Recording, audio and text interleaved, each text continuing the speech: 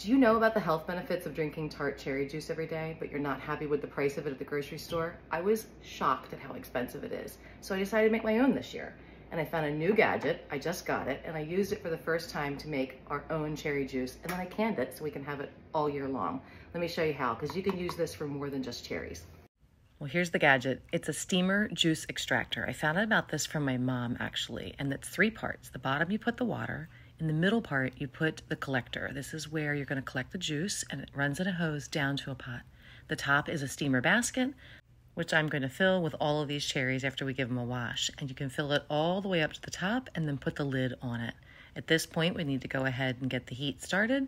And I'm going to turn it on high, let this water boil, and I'm clamping the hose shut so that we don't have anything leak out while the steam does its magic and it opens up all of the cherries, allowing the juice to run out. And as it fills up in a pot, we're going to use that pot to heat it up.